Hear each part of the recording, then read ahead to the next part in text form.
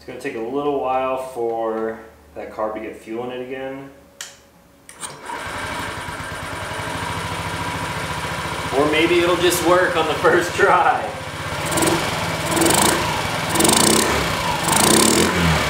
Woo!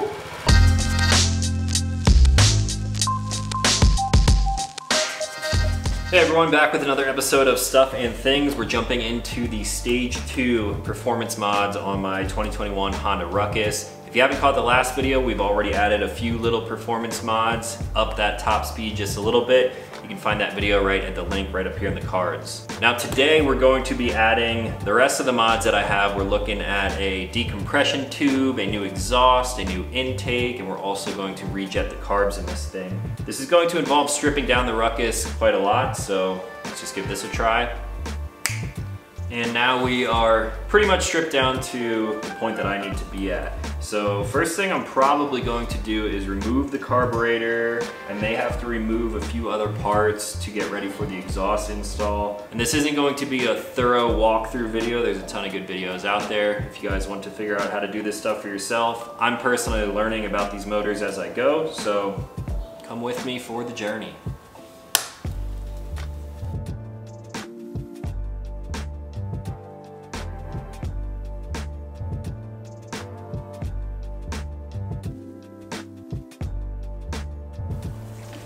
Alright, now the carburetor has been removed. That was pretty simple.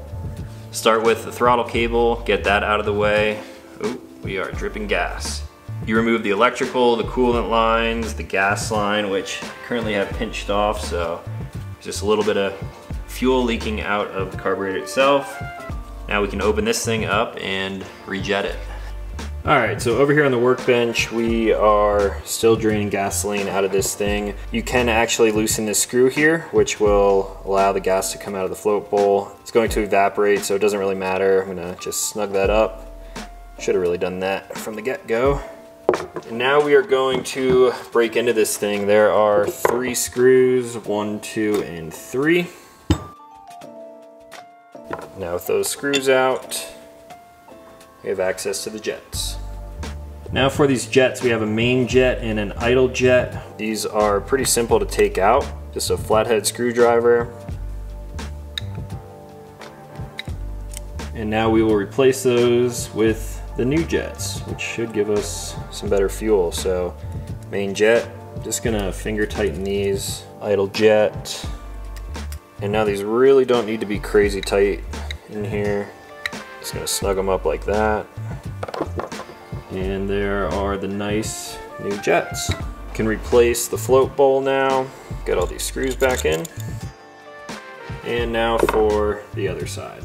Now for this side here, supposedly this tiny little shim right here, this little guy right here will help you if you are bogging down under mid-throttle. This is another thing that you can sort of tune for your own scooter, your elevation, rider weight, stuff like that. So we're gonna remove this top cover now. I'm just gonna start with the shim in right from the get-go, and then if need be, I can pop it off and take it out of there.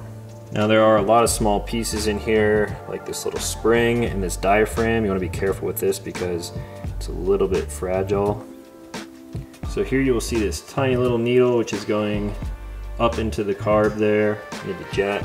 Take a 6mm socket in here. So when you pop that loose, you have a tiny little spring here and then the needle. Now this tiny little shim is going to go on top of this needle here and then all the way down to the end like that. And then we will drop this back in. All right, that was a little difficult to show on camera there, but now we've got this thing back in place. Now I'm going to reinstall this piece with the socket. Should just click into place. And now I should be able to reassemble. I'm gonna make sure that that needle is not getting bent when dropping it in here. Put this diaphragm back into place. Now once that diaphragm is seated properly, make sure it is lined up all the way around. You can reinsert the spring and then put this top cover back on. Alright, so I was putting the carburetor back in when I realized we're doing an intake too, and I'm gonna have to remove some of these pieces to actually get rid of all this. So Now I'm gonna pause on the carburetor and we're gonna work on the airbox over here. So these are 10 mil bolts. There's 3 of them.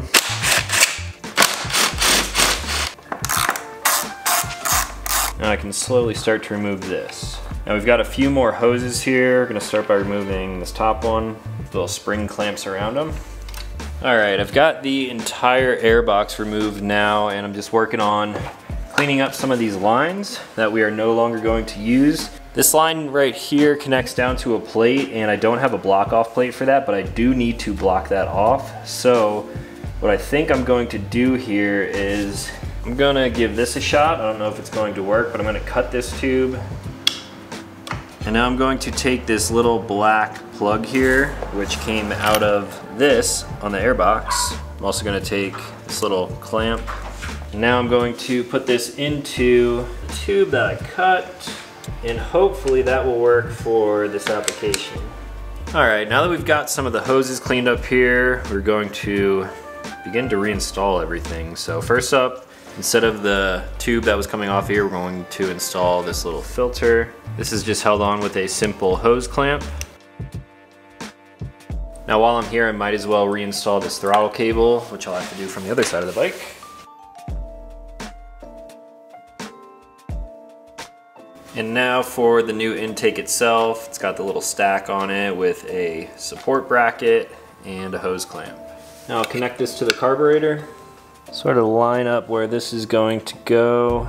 And now we can secure this bracket. Now I've got one more thing before we try to crank this thing. Decompression tube. This one's pretty simple. I'm gonna take out oil plug. Oil actually still looks pretty good in this thing. There's really only like 350 miles on it so far. Now I'm going to use this included little nipple here to put in its place. Screw that down and then tighten it up just gently with a 17 mil. Now I'll take the tube itself with an included hose clamp, get that onto the little nipple.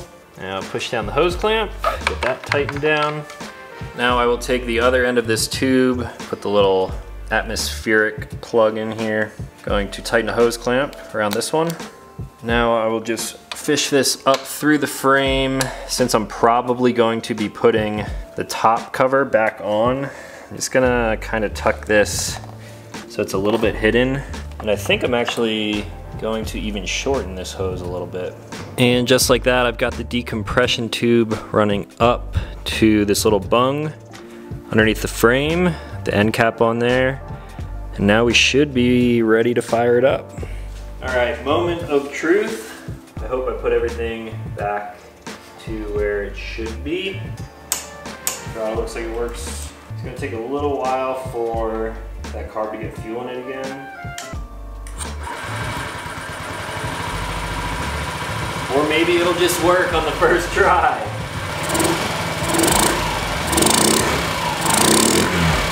Woo! You can hear that intake.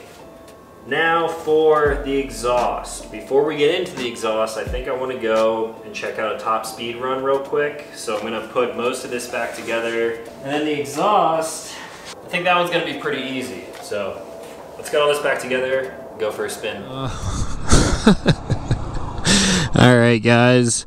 Hope you're ready for this. The idle is a little low right now, so I'm gonna need to tweak that a little bit. Obviously we're messing with the air and the fuel and everything, so it's gonna take a little bit of tweaking. One thing that I should be able to tweak is the stack that's coming out of this new intake.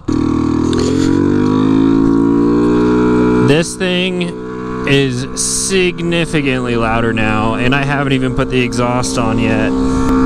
So if I pull that end piece in and out, I can sort of fine tune the amount of air that's actually getting in there. I don't know if I should pull it out or push it in to start, but I'm probably gonna save the tuning and all that stuff for another video. For now, I just wanna see if slapping all of these parts on, if we increase in speed or decrease in speed. We've definitely increased in decibels. I never really wanted this thing to be super loud, so I'm hoping the exhaust isn't like really loud. And then in the future, I may just run a filter on here instead of this stack because it's kind of obnoxious right now, not gonna lie. So far the speed feels relatively the same as it did when we started, doing 35, 36 on this little flat, 37. Now let's see how it compares to going downhill like we did with the others. This intake sounds like a freaking buck call. I'm also curious if these injectors and everything that I've installed so far takes a little bit to break in, so everything kind of seats properly. So here we go, downhill, 39, 40, 41, 42, 45, 46.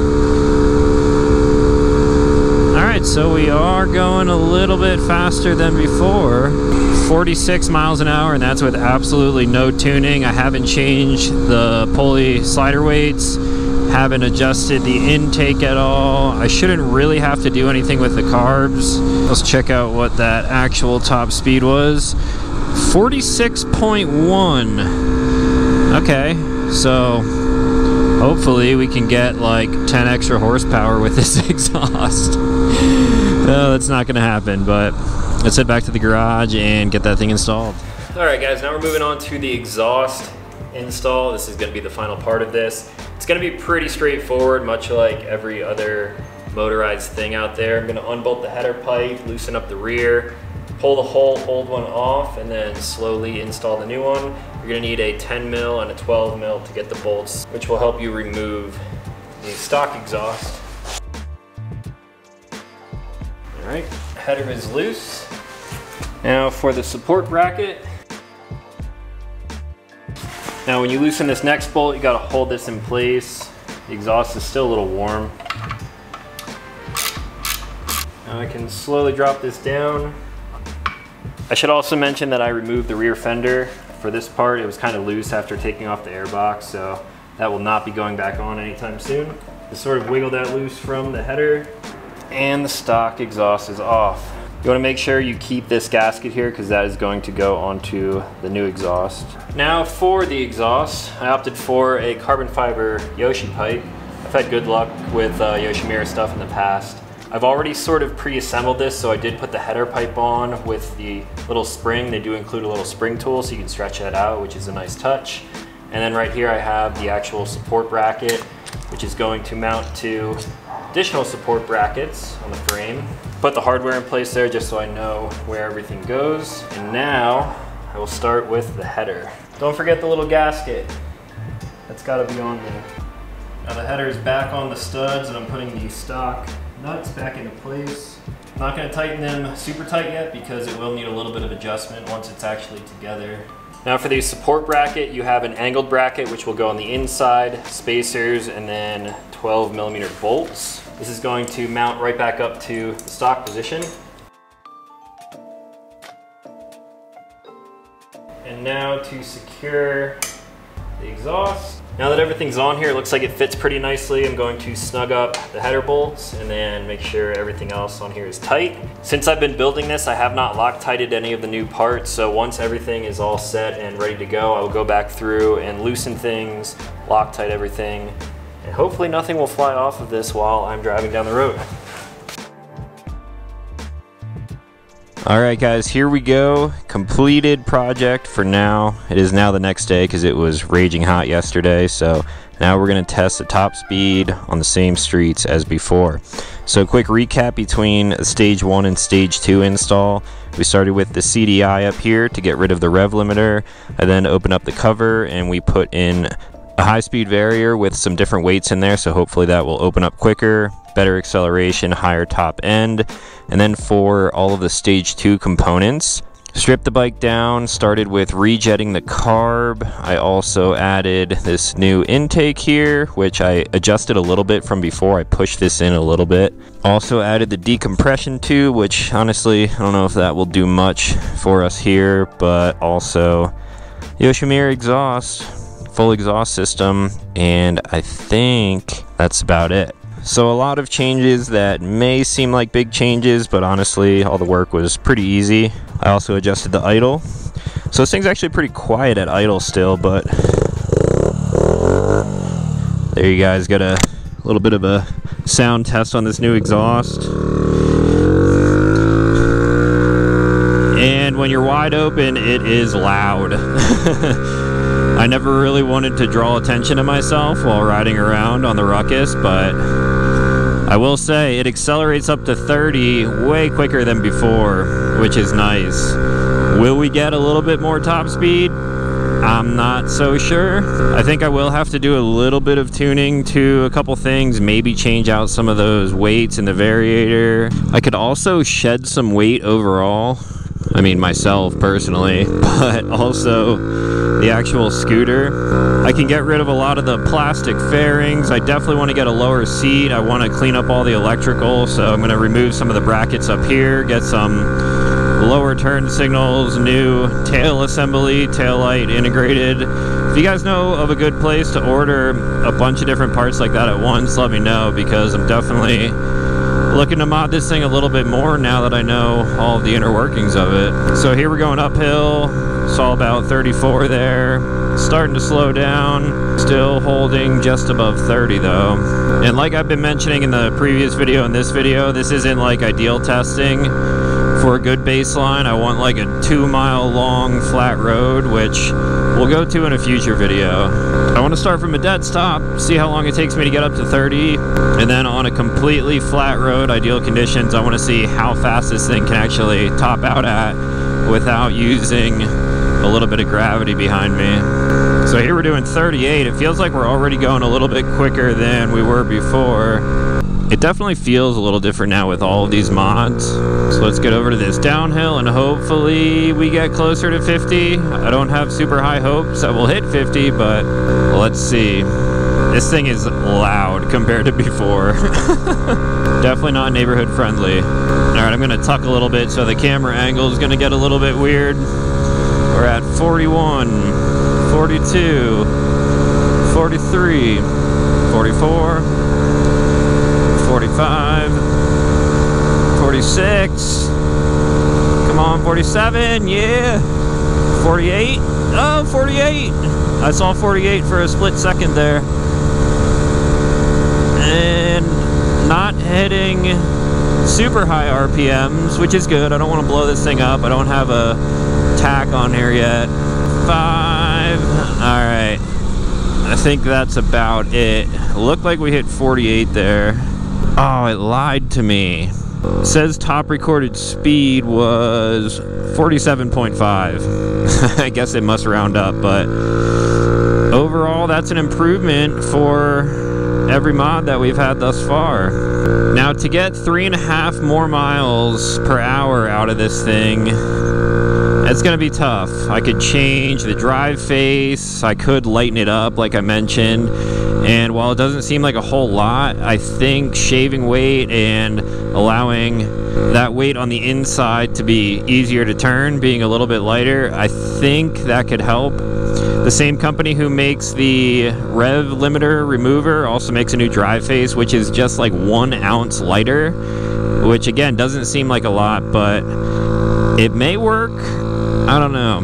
I can also still tune some of the stuff that we put on here, like the intake. The exhaust pretty much is what it is. The carbs, without completely rejetting it again, I think I'm kind of stuck with what I have for there. Overall, is it worth it? I don't know. I'm really just doing this for fun. I like working on motorcycles and scooters and all sorts of stuff with motors, so we got, what was it, maybe, I think we started at around 41, so maybe like 6 miles per hour out of it. So not a whole lot faster. Definitely accelerates quicker. Definitely sounds better, but also some people may find this annoying, like everyone in the community here. But is it worth it? For me, yes, because I like tinkering with stuff. To someone who actually wants to make a Ruckus faster, you're probably better off with just swapping to a GY6 150 or something like that. Will I go down that route in the future? I don't know, maybe. Now that I know the inner workings of this Get motor, I wanted to keep the stock motor to keep it somewhat reliable, but at the same time, I'm not expecting like Grom top speed out of this. I did a little bit of work on the Grom. That thing does like 70 now. I wish this still did about 55. That would be the sweet spot for me. So over the next week or so, I'm going to kind of fine tune this thing, hopefully getting it running a little bit quicker. And then from that point, I'll bring you guys a moto vlog and let you know what I did and how I did it. So that's all that I have for today. If you guys have any questions, let me know in the comments down below. If you are a Ruckus tuner in the Denver metro area, let me know. Maybe you could help me out with some of the things that I've been working with. Idle sounds pretty good after adjusting that screw, so I think that's where we're going to leave it for today. If you guys are new to this channel, consider clicking subscribe. I make new videos every week. As always, thanks for watching. I'll talk to you in the next one.